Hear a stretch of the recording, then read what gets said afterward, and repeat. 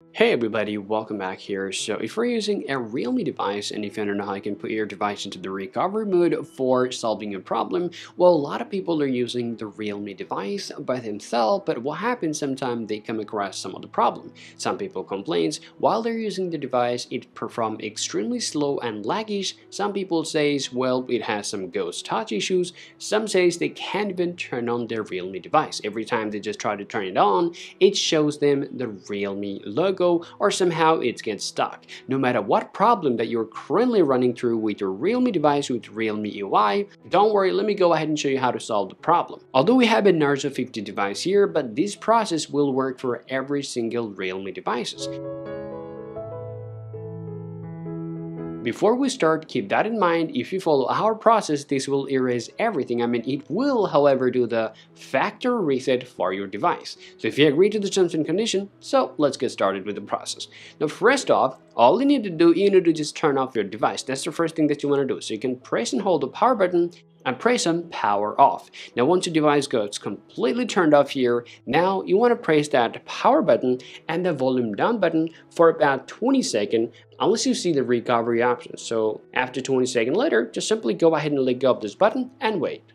Now once you're on the first screen, well, this is going to tell you to choose your language. So since we understand English, I'll come down here and I'll choose English and I'll press the power button.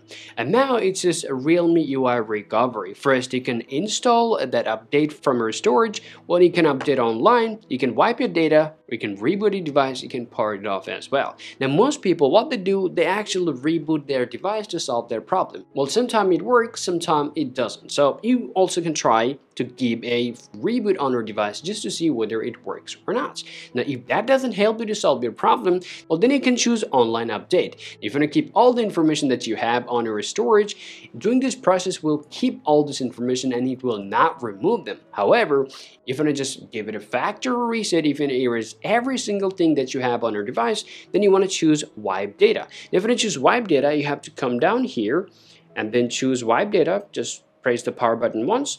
Now this is going to show you two different options. First, wipe data and format data. Well, these features also, if you just choose wipe data, this is going to keep some of the things like if you saved anything on your private save or if you have contacts and more, those things will be kept. Or if you choose format data, it will erase everything and nothing will be available on your storage. So just go ahead and press that power button if you agree to formatting your device. Now just go ahead and just enter this code or the verification code which is saying right here. And now just choose format. Now it's going to start wiping off all of your data on your device. Now it says wipe successful, tap on OK, and automatically your device is going to get a restart and it's going to be on the setup screen. Now you got to set up your device as usual and hopefully doing this process will solve all the problem that you are currently going through on your Realme device. Hope you find this video useful. If you think so, drop a like and subscribe to the channel. Thank you for watching and I'll talk to you all later. Peace out.